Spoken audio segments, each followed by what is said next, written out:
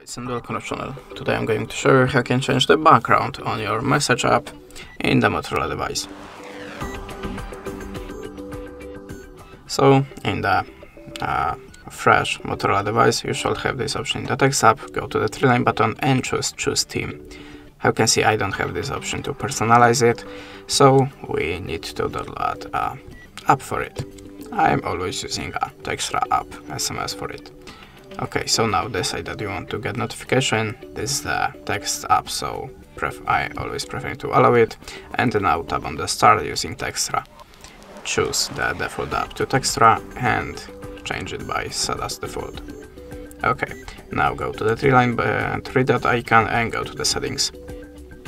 Then tap on the customize look. And now you can change the theme color,